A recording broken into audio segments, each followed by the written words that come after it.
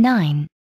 HSV GTS R W1 production ends. Last Australian-made car rolls off Holden Special Vehicles assembly line. Holden Special Vehicles has put the finishing touches on the last GTS R W1, the fastest, most powerful and the most expensive car ever built in Australia, ending 30 years of locally modified Commodores. This is number 275 of 275 for Australia, plus there were 20 W1s made for New Zealand and 3 customer-ready final engineering cars, to bring the total production tally to 298. All W1s were sold before the car was even unveiled, but a handful have popped up at auction after some buyers tried to turn a quick profit on the $170,000 sedan. While Ford shut its car factory in October 2016 and Toyota and Holden closed their manufacturing operations in October 2017. HSV's final assembly facility in Clayton, southeast of Melbourne, kept going until the end of 2017, using a stockpile of Commodores. For the past 3 decades, HSV's assembly line put the finishing touches on its performance models such as suspension,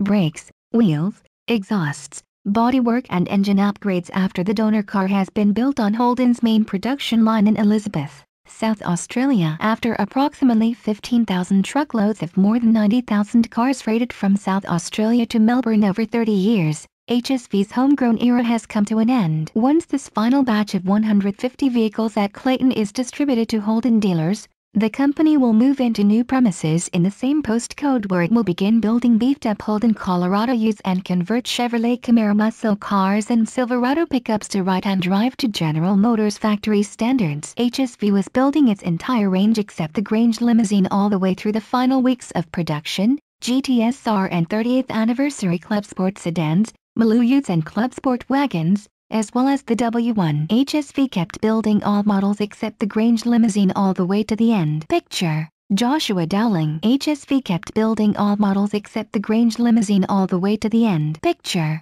Joshua Dowling. Source: supplied. HSV has kept the first and last W1 number 1 in 275 as museum pieces. There were 8 engineering prototypes built during development, but they are due to be crushed, dismantled or returned to regular GTS-R sedans and refitted with their original LSA engines. Most of the final edition cars were specially ordered by enthusiast buyers, but the company says there still are about 300 examples of the GTS-R, Club Sport and Maloo in showrooms, about 4 cars in total per HSV dealer going into the first half of 2018. For all at HSV, this is a time for great reflection on what the company has been able to achieve to date, said Tim Jackson, HSV Managing Director. Any success we've enjoyed has been directly attributable to our passionate staff, our dedicated dealer body and of course our loyal fans who have helped build this brand through its 30-year journey.